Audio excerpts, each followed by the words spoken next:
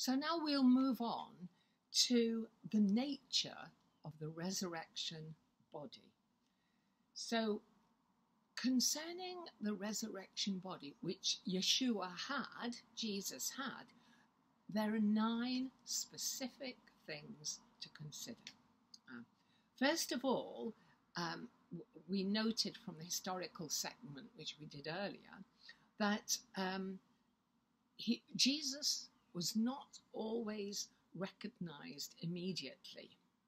And as we explained then, yet there were enough similarities that eventually those who knew him recognized him.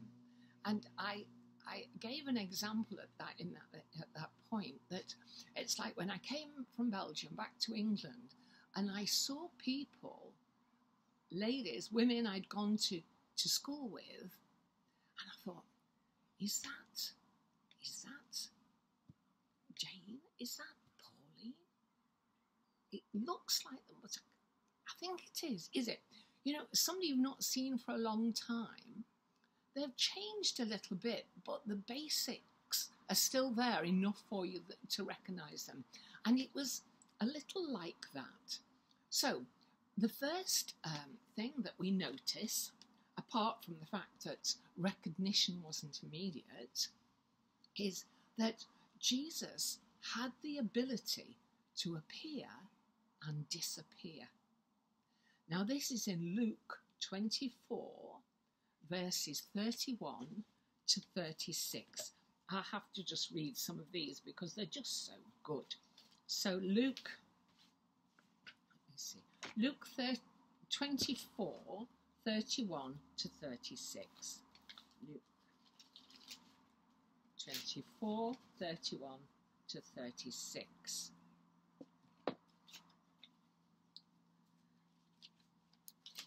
Then their eyes were opened, here talking about his disciples, then their eyes were opened and they recognized him.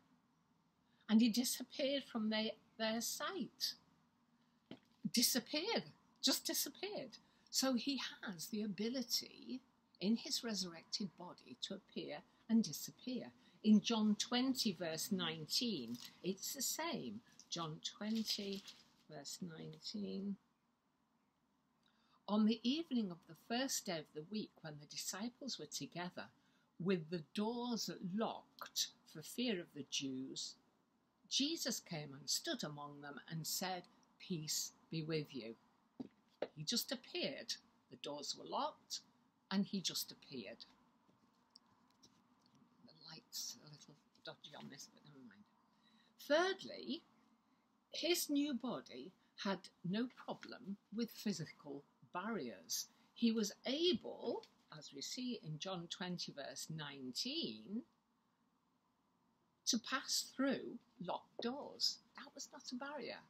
So the fourth thing about his body is that it was a material body. We must remember, although the body was able to appear and disappear, to go through barriers, it was a material body. It wasn't a ghost, not a spirit. It was a material body. And Jesus himself described it in Luke 24, 39 to 40. Luke 24, 39 to 40. Luke 24, 39 to 40. And this is Jesus saying, he said to them, "Why are you troubled? And why do doubts rise in your minds? Look at my hands and feet. It is I myself. Touch me and see. A ghost does not have flesh and bones, as you see I have." And did you notice what he said here? Flesh and bones. Normally we say, "Yeah, that child is of mine, my flesh and blood." No, he didn't say flesh and blood. He said flesh and bones.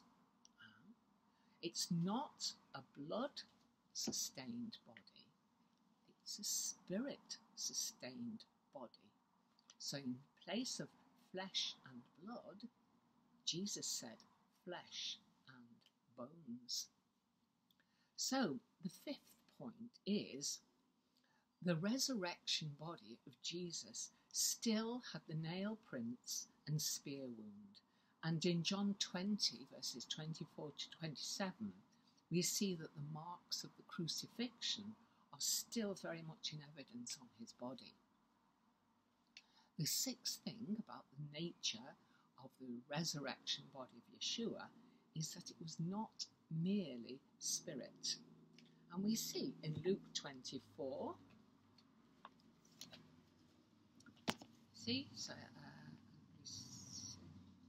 Luke 24, 41 to 43, where he said before, "Do you have anything to eat?" They gave him a piece of broiled fish, and he took it and ate it in their presence. He ate fish and bread to show that he was not merely spirit, an apparition, or a ghost. This was a material body, and he could eat.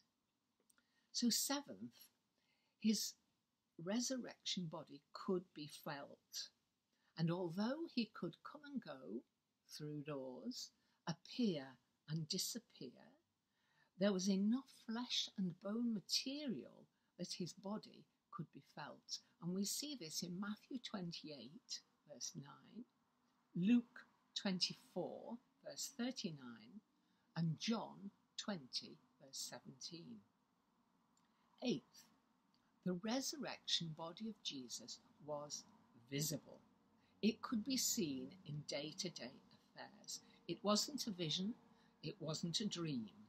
It was a normal, everyday sight. And we see this in John 20, verse 20.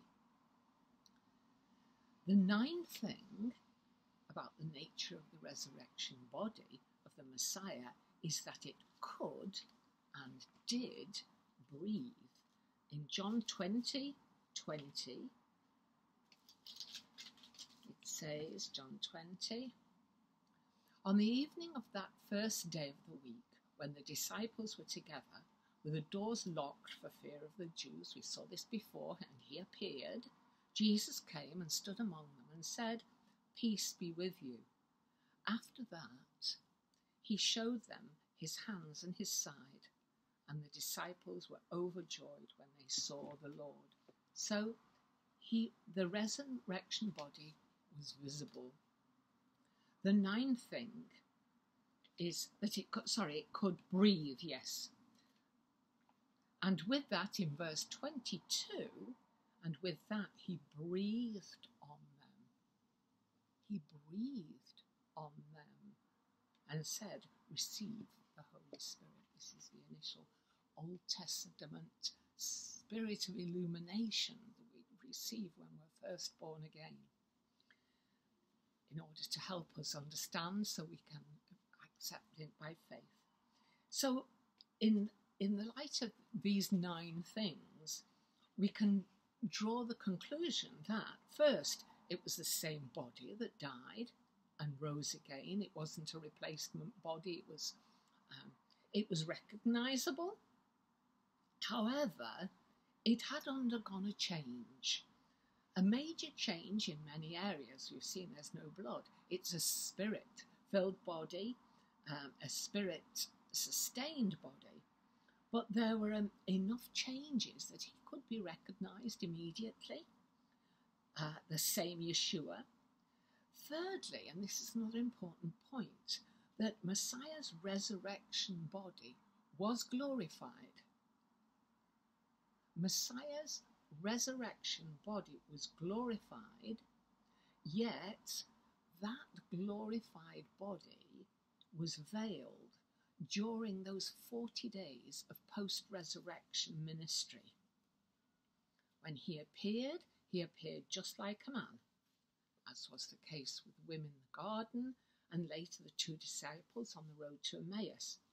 Throughout the 40 days of post-resurrection ministry, the glory was veiled. But after his ascension it was no longer veiled. And we see that in Philippians 3:21. Let me see, Philippians 3, verse 21.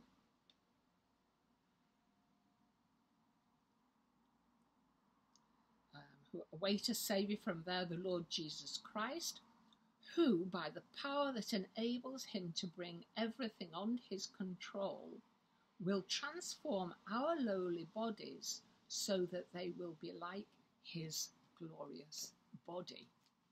And again in Revelation 1:12-18, Revelation 1:12-18.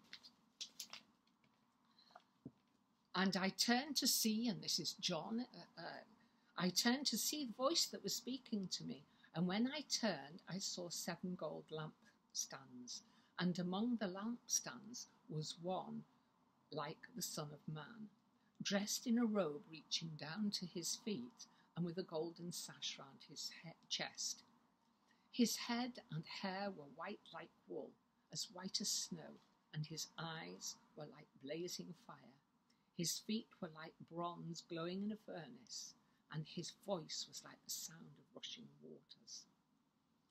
Here we see this then, after his ascension, it was no longer veiled. So these are the facts of the resurrected body of Yeshua. It's not always clear whether some things are true because it was a resurrected body or because he is God. Because he is God, Jesus is God. Some things will be the same for our resurrected bodies, but some things will certainly not be true. For instance, our resurrected body is said to be perfect, without any evidences of aging or marring. Yet, the body of Yeshua still had the nail prints and where the sword had pierced his side. So, what is true of his resurrection body will not necessarily be true of ours, though there will be many similarities. So here I'll finish off the nature of the resurrection. I'm going to do another short video of the importance of the resurrection, and you will see the significance of it. It's a short one. So thank you for listening. I hope that's clarified something, and that you will come back and listen to another one of our Ladies' Thursday afternoon Bible studies very soon. Thank you, and God bless.